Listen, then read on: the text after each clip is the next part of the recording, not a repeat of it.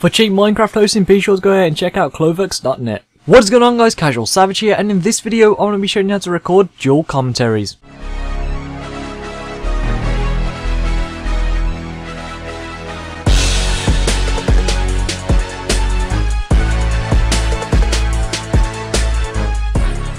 Now, just before I get into this video, like I say, this is a request tutorial as you see on the screen right now. With that being said, if you'd like to request a tutorial on turning your Evaer 11, 12, 13, Photoshop, After Effects, or Cinema 4D, then be sure to leave in the comments below or ask me on Twitter. So getting straight into this, there's going to be some ups and downs, meaning you're going to have to pay for some software, or you're going to have to figure out a way how to get it for free.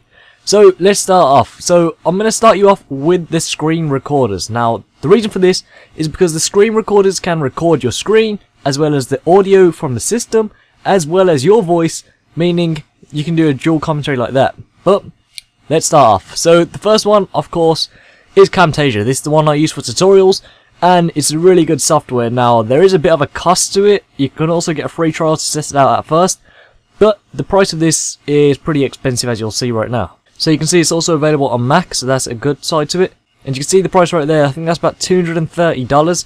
So that's a bit of a downside to it. However, it is a very good software. Now, what I use this for is to record my voice and the screen at the same time. So that is what I'm using right now. So I'll put it on the screen. So you can record your voice and the screen at the same time using Camtasia. That is an option.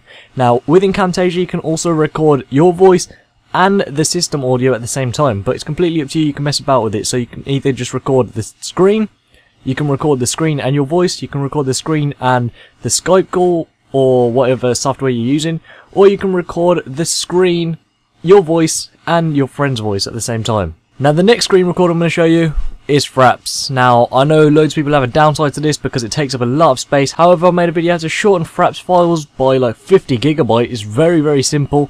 That will be in the description below, so you can go ahead and check that out. And yes, this is it right here. Now, is there a downside to Fraps? I guess there is. Well, it's a little bit of a downside. It costs money again. So you can see the price of Fraps is actually £24, which I believe is like $35. So it's fairly cheap. It's cheaper than the other one. Now, what I use Fraps for is when I record my Minecraft videos. So I use Fraps to record the screen, the Minecraft audio, as well as the Skype call I'm in. So that's what I use Fraps for, and it works very well, as you have seen. Now, getting onto the Skype calls, how to actually record the Skype call voice. Well, I'm going to start off with a program called Evaer. I know some people probably know this. It's a pretty popular program. Now, there is a downside to this. There is a trial version and a paid version. With the trial version, you can only record for 5 minutes. So be warned about that. But there is a way to get it for free. Of course, there's a way to get everything for free, so you can go ahead and look that up if you want to. Or, of course, you can be legit and purchase it. Now, it's only $20 and you get that for a lifetime, and you can see you also get a 12-month technical support and updates with 30 days money-back guarantee, meaning if you purchase it, you don't like it, within 30 days you can get your money back, so you can go ahead and test it out like that as well. Now, another software I would recommend to record your Skype calls is this right here, iFree Skype Recorder. Now, this is 100% free, and you can see no limits are attached to this. Now, this is how it looks. It's a nice simple recording, so you press the record button and it's going to record your Skype call straight away. With this as well, it also comes in an MP3 file format after you've done recording. So for some people that like MP3, this is for you as well. So those are the two softwares I would recommend to record your Skype calls. Now finally, getting on to recording your voice. There are two softwares I really like. The first one is called Audacity. I'm pretty sure everyone knows this. Just look at that, 130,000 downloads in the past week. Audacity, very, very simple software, 100% free. I've made a tutorial on how to use it. In fact, I've made a tutorial on how to use all of these softwares apart from Evaer. So you can be sure to go to the description and check them out if you want to know more about them.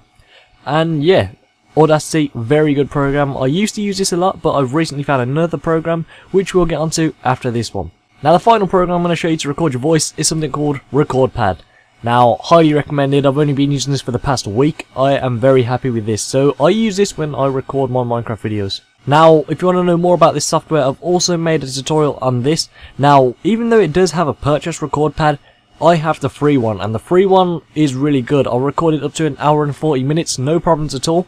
So this is a very good software, and I would recommend this as well. So that is it for this video. That is how you can record a dual commentary. It's very simple and it just requires a little bit of setup, maybe a little bit of money to put towards some software, and you're good to go. Now just to run you through very quickly how I record my Minecraft videos, of course I have a Skype call, I have Minecraft, and then I need my software.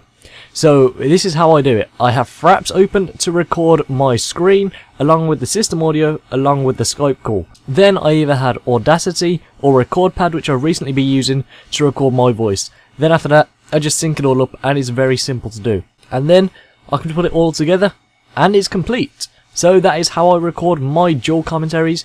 It is very simple and it requires a little bit of setup, and like I said at the start, it might be a bit confusing when you first start off, but as you go on it's going to be really easy to just set up and go. So yeah, like I said at the start of the video, if you'd like to request a tutorial on Sony Vegas Pro 11, 12, 13, Photoshop, After Effects, or Cinema 4D, then be sure to leave in the comments below or ask me on Twitter. With that being said, be sure to go ahead and follow me on Twitter. I'll keep you updated when I'll be posting and what I'm posting. Also be sure to go and check out my gaming channel. I post 3 to 4 times a week. And finally, be sure to go and add me on Snapchat or just see what I do throughout my day. So yeah, it's been CasualSavage here. Thanks so much for watching. Please subscribe, rate, and peace.